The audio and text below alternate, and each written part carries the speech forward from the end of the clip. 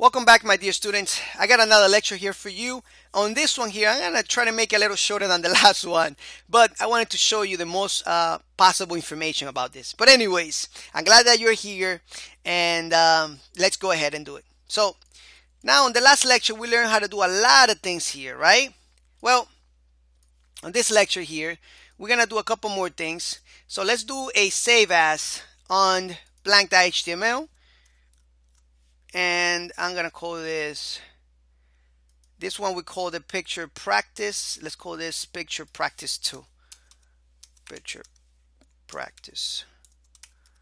This one we are going to be inserting a picture via CSS. All right, perfect. So let's go ahead and put the container that we need. I'm gonna go to practice and get that container right here. Actually, it's going to be a different one. Let's do a different one. That's fine. Let's call this. So we got a div. Let's put an ID of picture CSS. Picture hyphen CSS. All right. All right. So we don't have anything here, but I'm going to insert a picture in this div right here. So first, we need to style the div so that way we can put the picture in there. How about that? All right. So let's go to the style.css right here, or right here, doesn't matter. And I'm going to take this off here because we're not using that, right? All right. Let's go pound and paste it because I just copy it from the other side. If you did not do that, go back and do it. Forgot to tell you that I just copied it. All right. So now what do we want to do? Let's open this up actually in the browser so we can see it, right? Right here. Actually, we can do it like this too if we wanted to. There we go. Actually, we named this underscore. So underscore 2. There we go. So it's empty right now. And let's put something there just to see if it's working. There we go. It is working. Let's go to style.css. Perfect. So here, the way we insert background images are super simple. And that's what it is, a background image. So we're going to say background, and we can go all the way down. You can see me putting the arrow down my keyboard like this. And I'm going to go to images, enter. And then background image. And we're going to say this. But we're going to type in URL first, and then parentheses and semicolon to close that, right? All right, so here what we got to tell it is where the image is. So we know the image is in images right here. / what? Image1 what? .jpeg, all right, or JPG. Now this is not going to show here. And I'm going to tell you the reason why. If we refresh, there is nothing showing. Because we are in a folder called CSS.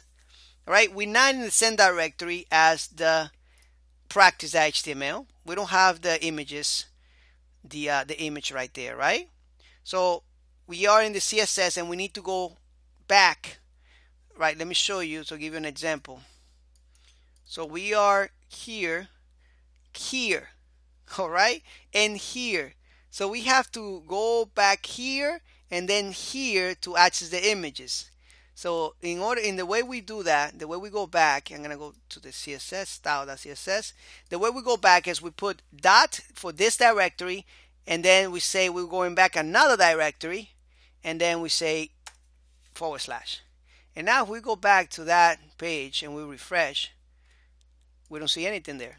All right, so let's analyze what's going on here first. All right, so let's analyze that we have the correct image path, image name, image1.jpg, and style images 1.jpg, and we can see that is actually, you see that is actually working because we can see that it's showing me the image. If I had this wrong, if I put my mouse over it, it would not show me. So the path is correct.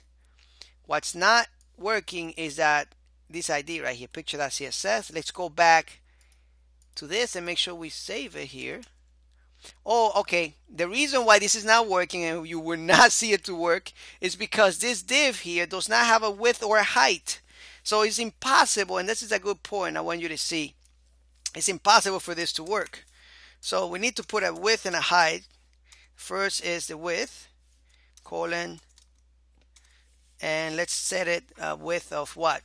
The image is 900 by 300, so we're gonna set it 900 pixels. There we go. Refresh, nothing there because we don't have no height. And let's do height 300, and you're gonna see now the magic. Refresh, and now we can see the image. See that? Beautiful, right? So that's how you put an image from the background there. Now we can of course do other things with that container, align it and make sure that it is in the right place. All right, so we could say margin, oops, 0 auto, make sure that that's in the right place there. All right, there we go. You see that in the middle? Perfect. So that's how we are able to insert images from the CSS. All right, even though that this is not a CSS course, I wanted you to know that. All right, so anyway, thank you so much for watching this lecture, and I'll see you in the next practice exercise. Bye bye.